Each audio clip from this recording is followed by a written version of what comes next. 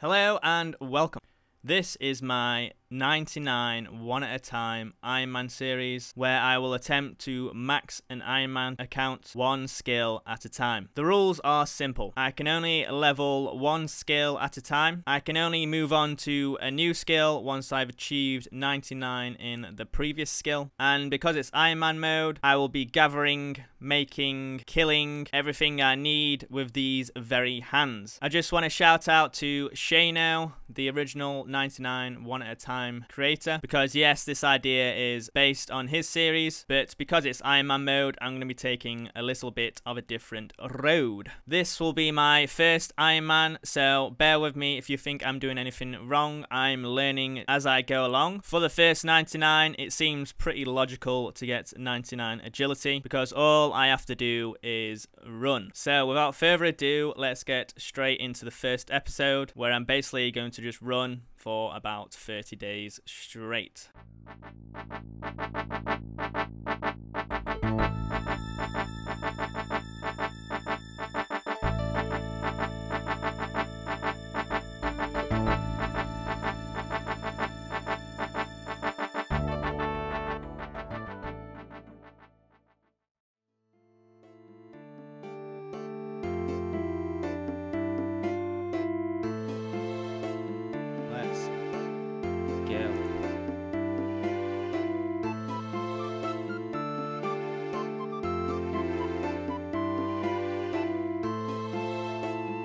This is my food source. Here it is, the biggest obstacle I have to face. Easy bit. I've got a feeling I'm gonna die here. Shit. Well, that's that idea down the drain. What I'm going to do now is take a boat to KHARID, and then I'm going to walk to Brimhaven, and then I'm going to get the boat to Ardoyne. I probably should have done this in the first place, but I thought I'd just risk it a little bit and try and get past the wolves. The only problem is I need 60 GP, and I've only got 25 GP. So I'm going to do Earnest Chicken, and that will give me a reward of 300 GP so I can get the boat to KHARID. I could also do the Security of Stronghold to get the free 10k coins when you complete it, but I think it'll be a little bit quicker doing Earnest Chicken. Let's see if I can not die doing Earnest Chicken. Yeah. Upgrades. There we go, Earnest Chicken completed. Now I can finally get the boat to Ardoyne, and we can finally start doing our agility grind. Right, we want to get to Ardoyne, please. Yes, baby. There it is. Completed. Getting to Ardoyne without dying. Nice. Okay, we made it. So the plan is to get level 10 agility here, and then I'm just going to go up the ranks in terms of agility courses. So I'm going to do DRAYNOR next, and then VARROCK. Unfortunately, I can't do the Canifis course because it is locked behind the Priest in Peril quest, which gives me prayer XP, so I probably can't do that quest for a long time. In fact, just thinking about it now, I won't be able to get any Barrows pieces until I get a lot of 99s and until I start my prayer grind, but we'll cross that bridge when we get to it. So yeah, I'm just going to do each course, and when I unlock a next course, I'm going to go to that one.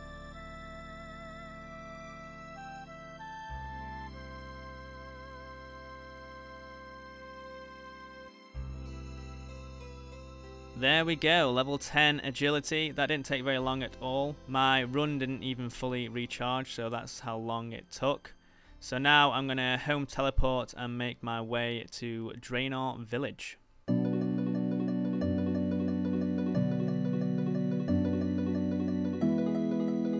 Right, we're here at DRAYNOR. Let's get jiggy with it. Just whilst we're doing the DRAYNOR course, I'm going to explain some of the goals I've got on this account because they are pretty crazy and I must be pretty crazy to try and do them. So after agility, I'm probably going to go to mining because I need to mine and then I need to smith cannonballs to get my range up so I can start doing combat. I need to get from 1 to 99 range just using a cannon, so I've worked out I'm going to need at least 600,000 cannonballs. That means I'm going to need 150,000 steel bars, which means I'm going to need to mine 150,000 iron and somehow get 150,000 coal as well. These are just some of the goals that I need to do on this account. Probably not even the hardest ones I'll have to do, but I'm already excited for this account, so let's get back to agility until we are 99. There we go, there is 20 agility. I can now move on to the KHARID agility course, which I'm going to do next until I get 30 agility.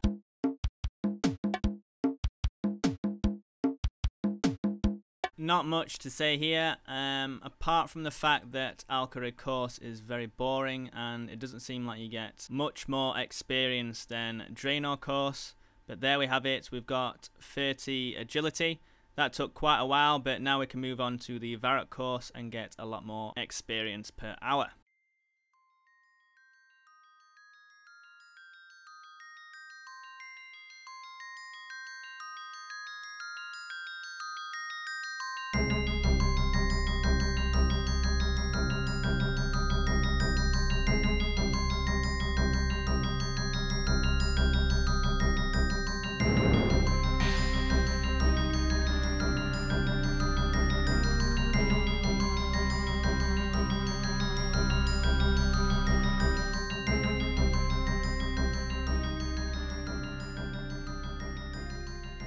There it is, the beautiful agility pyramid. This is a great way to get some early game cash on an Ironman because you can trade in the pyramid tops for 10k. I've waited until I'm 40 agility for this because I don't want to fail many obstacles, and I'm not sure if the pyramid can one-shot me because I've only got 10 HP, but I guess we'll find out. Yeah, the pyramid can hit you for 10. Like an idiot, I had all my cash on me, so I'm going to have to sell something in my bank to get enough money to get a pass, but this is what I mean by me learning as I'm going.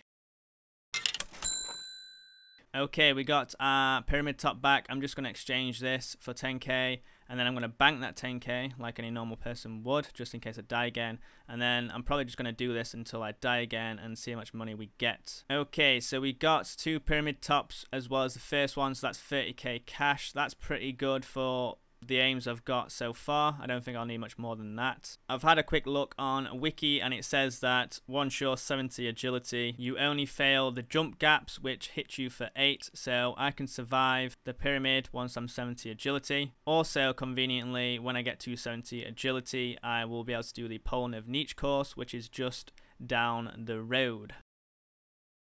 There you have it, 50 agility. We can now use the FALADOR course. I think there is a bit of an XP boost with FALADOR, so I'm going to get my ass over there and start running some laps.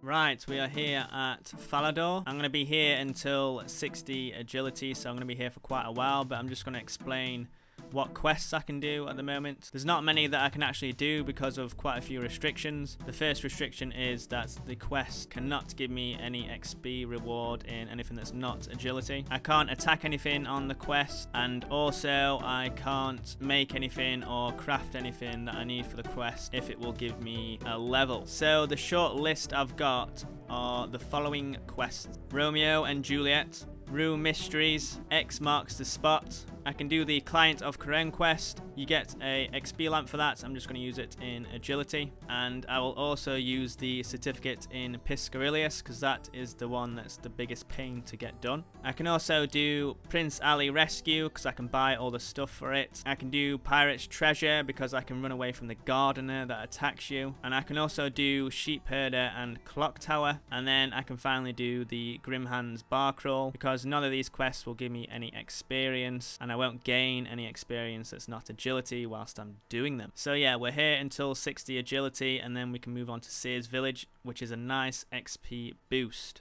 Why are you doing this? I just felt like running. There we have it, finally. 60 agility. We can now go to the SEERS Village course, which is pretty much double the experience I'm getting at the moment, and we are going to be there until 70 agility. So what I'm going to do is knock out the quests that are in this area and then make my way over to SEERS Village until 70 agility.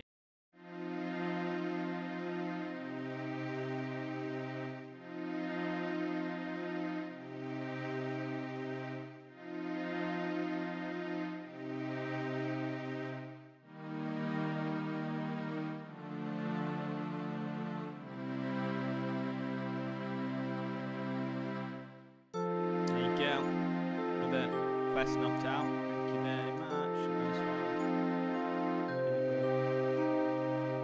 Oh, shit. Beautiful.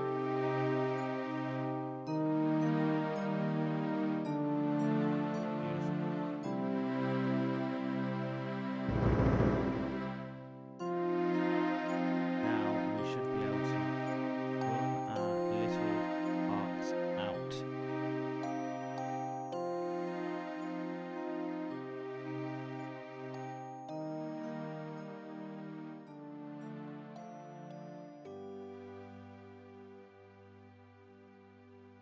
There we have it, 70 agility. We can finally start making some money on the account. So the place I'm going to do next is the pyramid. Hopefully I don't die. What I'm going to do now is just get the rest of graceful, and I'm just going to check the laps and how much XP we've got. So there it is, the beautiful full graceful. In total we've got 328 marks of grace, and I'll just have a quick look at the laps. And in total for this episode we got 738k agility XP, but I think about 300k of that was getting about 20k XP an hour, so it's going to go up a lot quicker next episode. I'm going to end this episode here. If you made it this far in the video, then thank you. A like would be a massive help for me. Subscribe if you want to see more. Next episode I'm hoping to get to at least 90 agility to unlock the Ardoin course, and as always, thank you for watching, and hopefully I'll see you guys in the next episode.